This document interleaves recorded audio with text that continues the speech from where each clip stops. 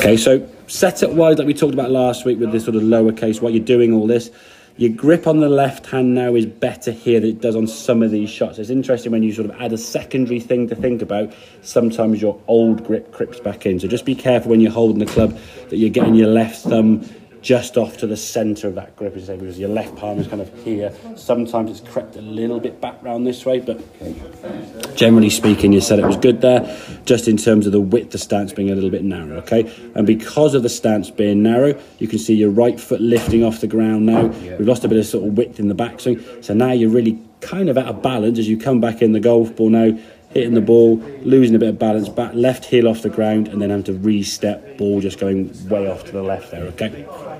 So what we're trying to do now, and you can see the better stance here in terms of the width, okay? Good backswing here now, so you've turned into that right heel.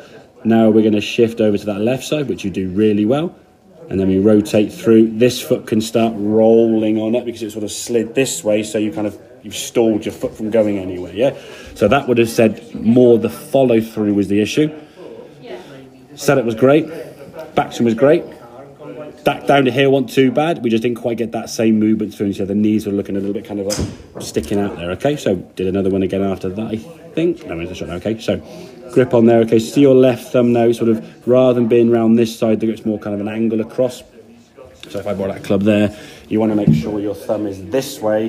It's not kind of sticking across the grip that way. It's actually more, every thumb and this palm here now is off to the side, just to be aware of that, okay? Otherwise, the setup generally was pretty good, okay?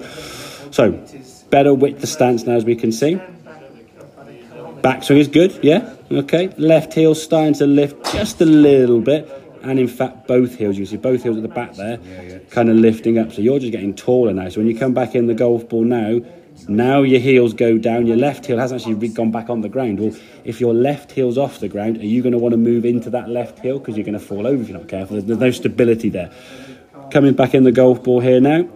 Not a bad rotation again, but as we said, the follow through is the movement that we're not quite getting as well, which is to be expected, okay? Changes always become more difficult later on in the swing they happen. Setup changes, you saw from last week, you made one change, boom, and it was done. Static changes, not always, but for the majority of people I give lessons to, you talk about making a change at setup, and within 2 or 3 shots, they're pretty much there. They might forget later on down the line and go back to old habits, I say about that grip, but generally speaking, your setup there is good, okay? This movement now is, again, you're not swinging at the golf ball, so there's less speed with the club, and we can make this move now, and you get into a good position at the top of the backswing here now. All that's happening now is those feet are just lifting off the ground. This is often, again, trying to make your follow through better by trying to move your feet earlier, potentially, yeah? You're trying to get into that position. You know you're not quite getting there, so you go, well, if I get a bit of extra helping hand, I'll get there earlier. It's almost like going into a corner of a car. I don't get around this corner last time, I'll try and turn earlier. We're going across the gravel, aren't you? So things have to be done in the right time. Like I said at the start of the session, you can move too much or too little. You can move in the wrong direction or the right direction, too fast, too slow. We've got to try and just get those movements sort of fit just right. And this is why I say the practice swings, if we can do these again at home, this is a move you're able to do now very well. This is a really good spot. So you could, in front of a mirror, just keep dialing in this motion here. So this becomes literally kind of second nature, yeah? Then when you say maybe spend, I don't know, a couple of minutes doing that, then spend maybe sort of 3 or 4 minutes working more on the follow through. Now if needs be, start here and just follow through, so you feel the movement more so rather than the influence of what the backswing does, and then you just put the 2 pieces together, yeah? So you can sort of focus more on one thing at a time and build the 2 parts of the swing together, because obviously it's all to do with the footwork, as we said, what your footwork does. If you do this in the backswing, there's nothing you can't do your follow through, yeah? So getting the lower half to work better, and as we said, getting the lower half able to work better from a wider stance, yeah? When you're too narrow, you're not prepared for the shot to be able to stabilise what you want to try and do, okay?